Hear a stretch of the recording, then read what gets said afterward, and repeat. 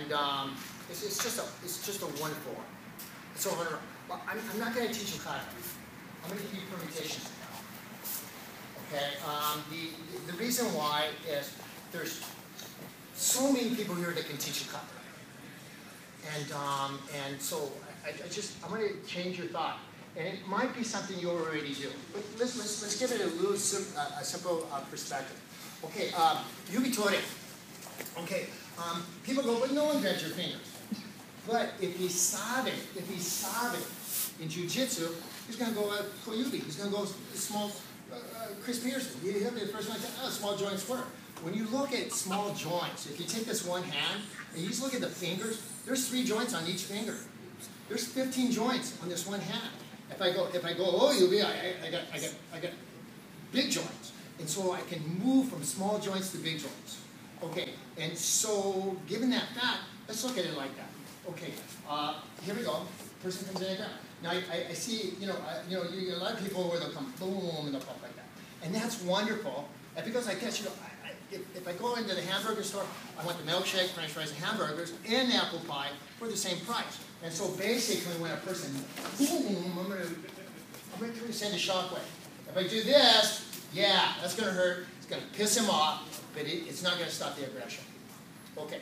So anyway, let's stop the aggression. So the minute he goes to move, I lost the thumb. This locks it. This creates the base. Now the base is set. Okay. Now there's nothing he can do.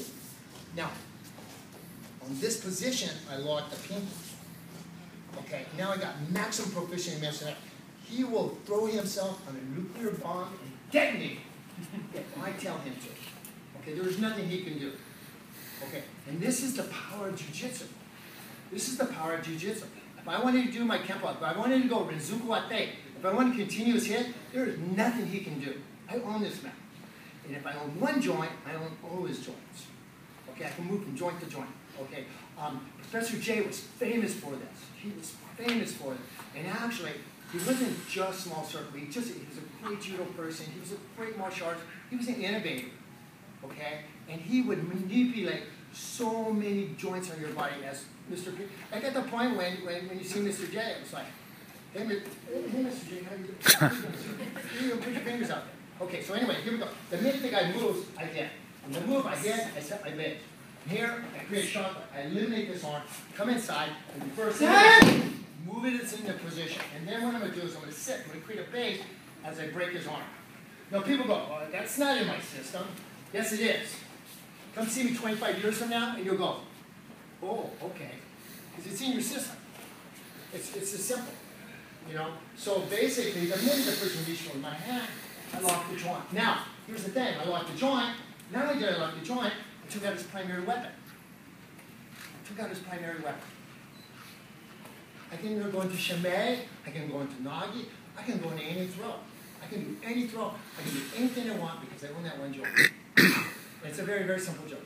Okay. Person reaches, just move. 1, 2, create the base. Now this base is very, very, very important.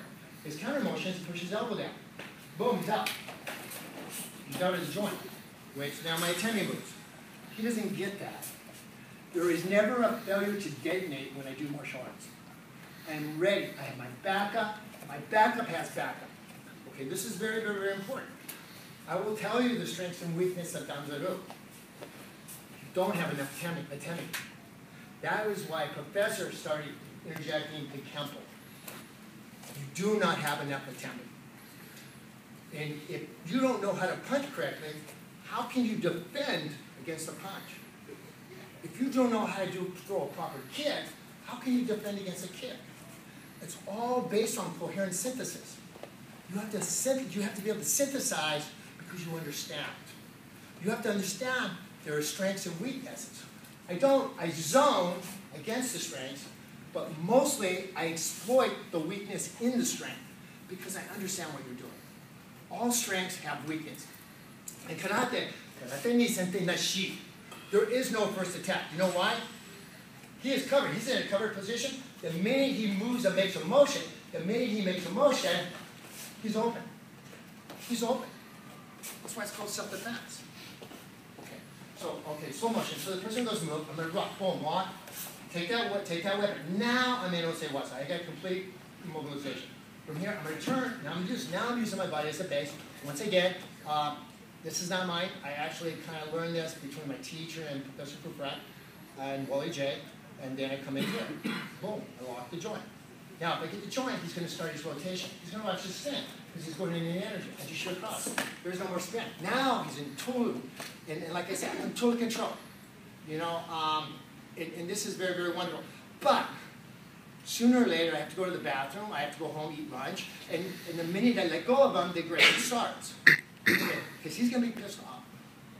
So what I'm going to do, I'm going to open this out, and I'm going to neutralize this weapon. Boom. I'm just going to bust it.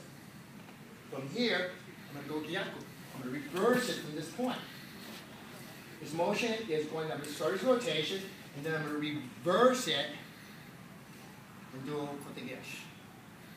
Okay, now let's look at Kote Gyash. Let's look at Kote Gyash. This is not Kote Gyash.